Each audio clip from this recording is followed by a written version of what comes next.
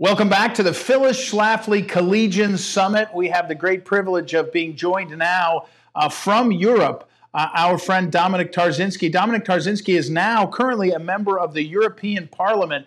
He was, when he first came to our attention and became a friend of our efforts, he came to the United States. He was a member of one of the houses of the Parliament in Poland, and now he's in the European Parliament. Fascinating career. As a young man, one of the valuable things he did was he lived in England as a young man and business and learned English perfectly. So he sounds like, at least not an American, but he sounds like an English speaker, and now serves. And so welcome, Dominik Tarczyński. How are you?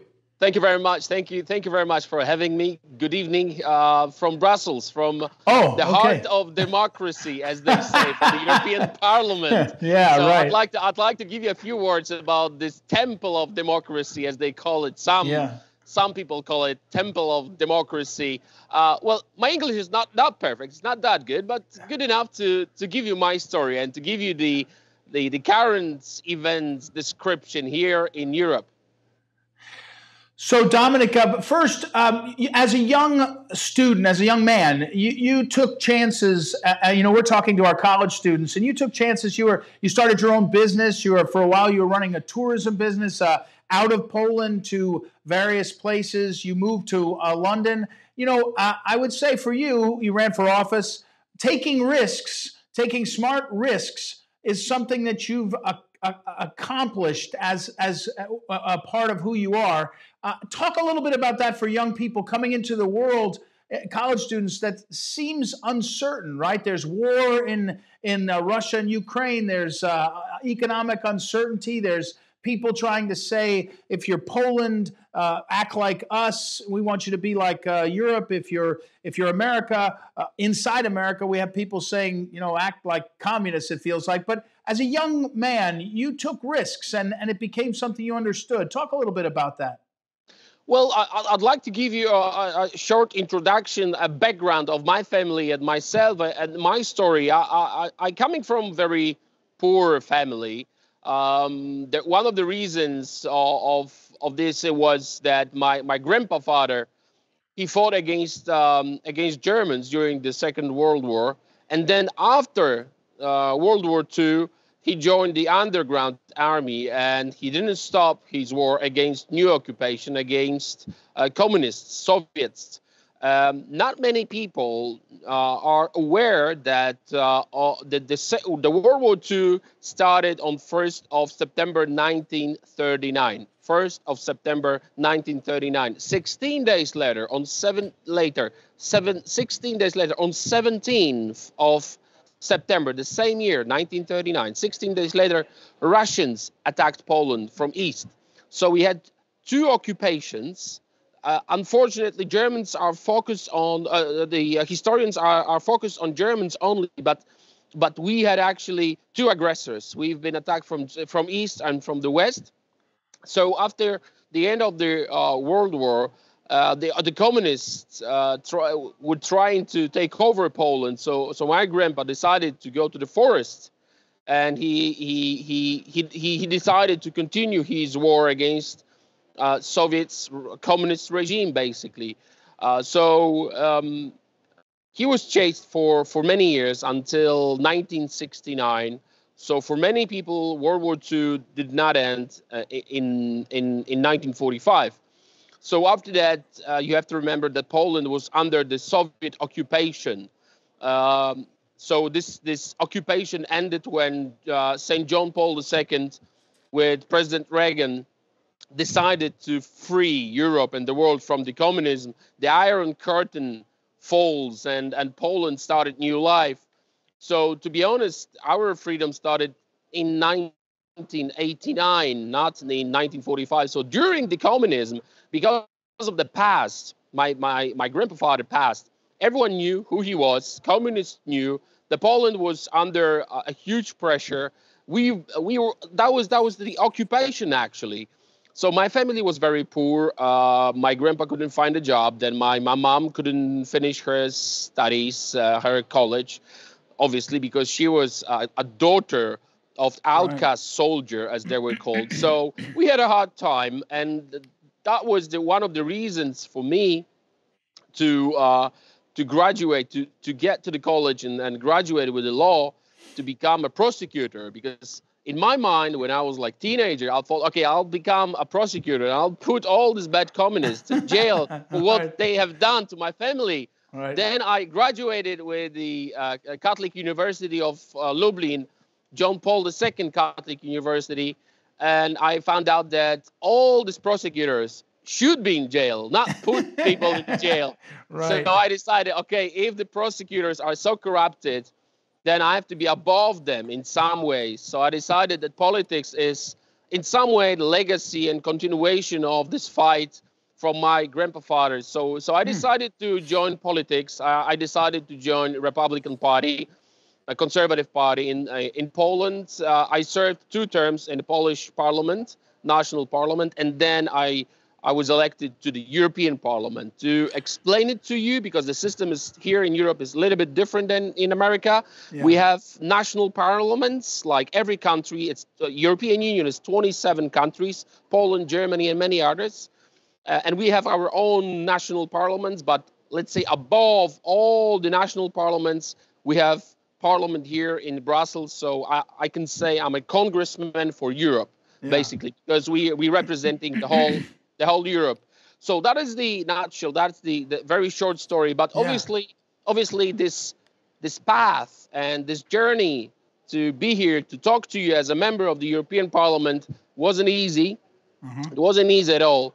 But what helped me, first of all, was a prayer. And I must admit, I prayed a lot for it, for what I do now, and to be here and to serve my country.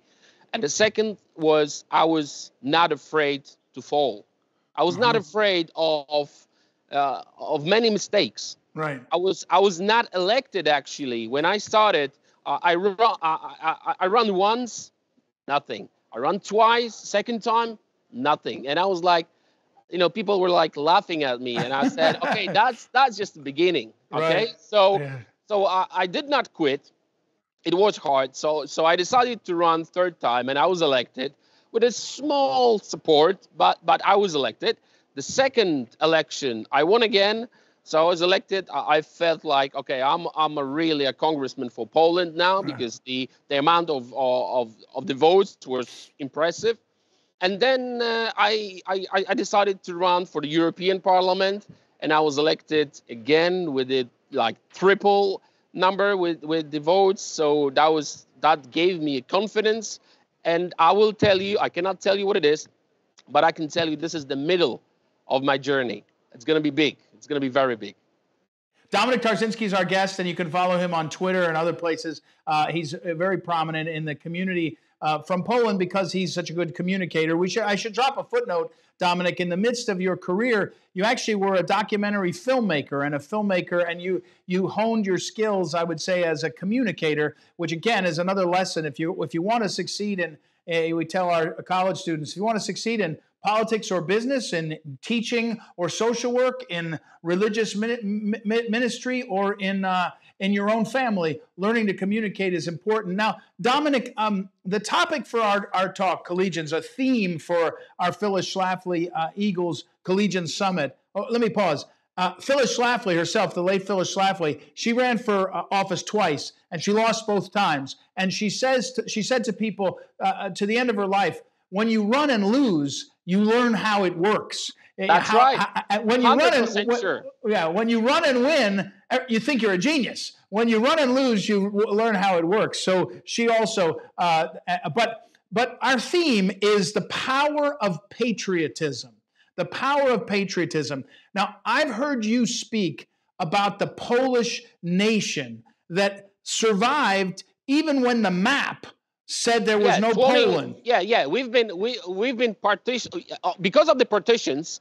There was no Poland on the map for 123 years. Wow. 123 years of non-existence. Right. We never existed for over a century. So, yeah, for the Poles, the most important, the fundament of survival for all these years was a church. I must say that Christianity, our culture, people had this place, I mean, church, to be together, to speak in Polish, not Russian or German. The partitions were Germans and Russians mainly throughout the history. And the church helped us to survive, to be a community, to communicate, to understand that we are not lost yet. So we get our independence back in 1918. And this is when the whole journey started. So in 1918, we get our independence back. But in 1920, Russians attack again. So Bolsheviks. And we've won. We won this battle, which is one of the most important battles in the European history, because the Bolsheviks tried to take over the whole Europe. So our army saved Europe. Then, unfortunately, in 1939, Germans with Russians attacked again. After 1945, Iron Curtain was built, and obviously Poland was under the Russian influence up till 1989. And since John Paul II and President Reagan, I must say, I must repeat this because this is very important, decided to do something about Europe and to fight communism and to defend church and to defend family values and to defend normality, basically. Poland had a chance to grow. So at the moment, Poland is not about Polish jokes anymore. No one is joking about Poland. No. I tell you why. Because our unemployment rate is the lowest in European Union, 2.7. This is our unemployment rate. There's no unemployment in Poland, basically. Number two, Polish GBT is the highest in European Union. Public debt, 46%. Eurozone, I mean, countries which decided to take euro as a currency, is 96%. Wow. And then safety. Poland is the only country in Europe where there was no terrorist attack. None. And the reason is very simple. We decided not to take any of illegal migrants into Poland. So zero is the number which I love. I love my zero. So we have very simple policy, very, very strict. But again, at the same time, everyone is free to experience life. You can travel. And I want to go to the migrant question in a moment, but I want to go back for 1 second to patriotism. I've heard, again, you talk. I was there in 2018 celebrating the 100th anniversary, and it's a priority in the community, in elected officials, but also in everyone's life, to be Polish together, there is a priority for patriotism that unites everyone, even if you disagree with politics. I think there's a unity. Is that threatened by the modern forces in America? We see it in America a lot, I think, in the European Union. How do you balance that? Well, this is a very serious question and very important question. But let me answer in a little bit of funny way. Try to imagine that you decide to quit Coke, burgers, steaks, and soda for 2 or 3 months. Let's say 12 months. Okay. Try to imagine 123 months. You're quitting. You love it. Or whatever you like, music or whatever you like. And then you after 123 months, you can have it.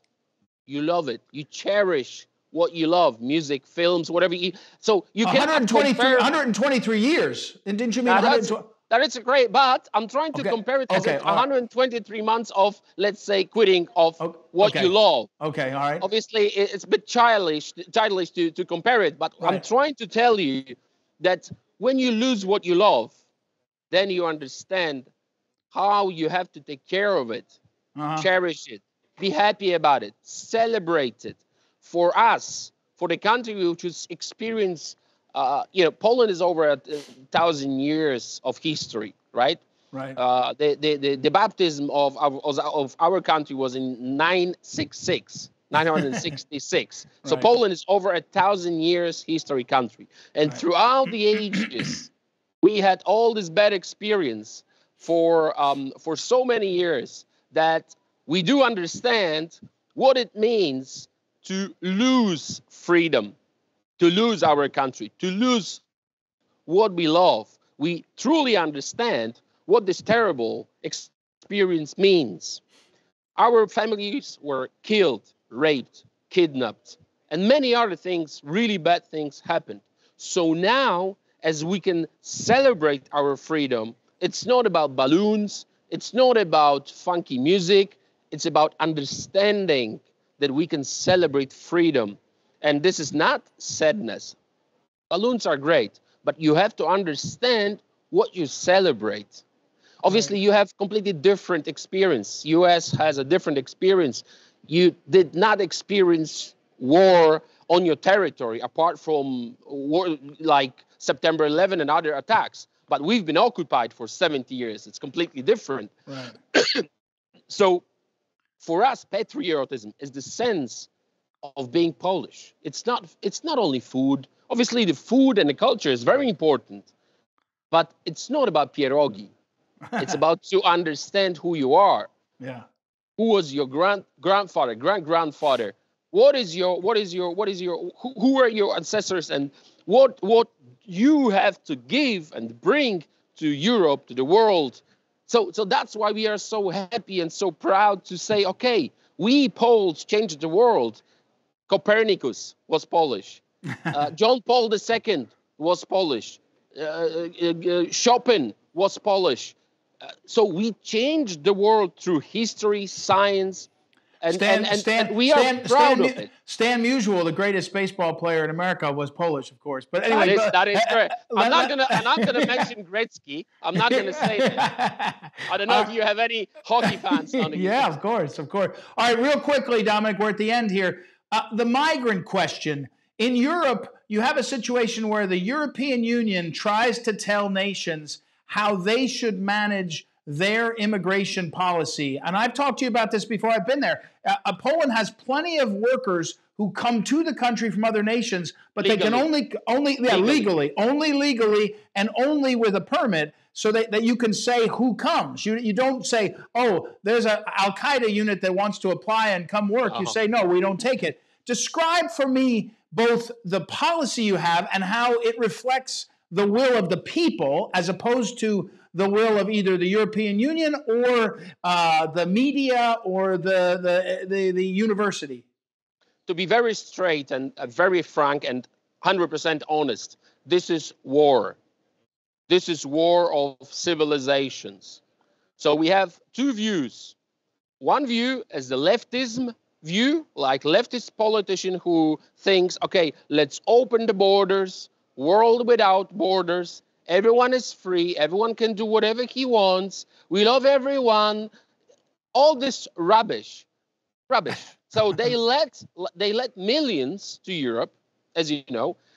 Angela Merkel started this madness. Germany started this madness when they were looking for cheap labor, and this is one of the reasons why so many terrorist attacks happened in Germany, Sweden, France, and other countries. And I'm very proud to say that there was not even one terrorist attack in Poland. Zero. I love my zero. I keep repeating it. I love my zero because this is a great policy. Everyone can come. Everyone is welcome. We are not North Korea. Everyone can leave and come and visit. And you visited. You saw how safe, clean, and beautiful Poland is. How many changes happened in Poland, but we do not know anyone. We do not want anyone who is not checked. We need a criminal back check. We need to know who you are. What do you want to do? You need to get your visa. You can stay here for like 3 or 6 months, and then you have to go. Unless you're going to apply for a citizenship, everyone is allowed to do so. But to do so, you are required to behave in a very proper way. You're checked, but everyone is welcome. So our policy is very strict. 0 illegal migrants. If you want to be an asylum seeker, you can apply. We don't mind. We are very open. As I said, we are not North Korea, but we do not share this view, European view that everyone is welcome without documents or with 5 passports on them. So it's very, very simple. But to invite you, your students, you are very welcome. I answer every message on my Twitter account. You can call me. You can email me. We can have a longer chat about Poland and Europe. You are very welcome to visit me here in the European Parliament. We have groups coming here. So who knows? Maybe one day we can shake hands here. I'm sure I'll see you again soon. Dominik Tarczyński, Thank you for your time. We could have this conversation go on a lot longer.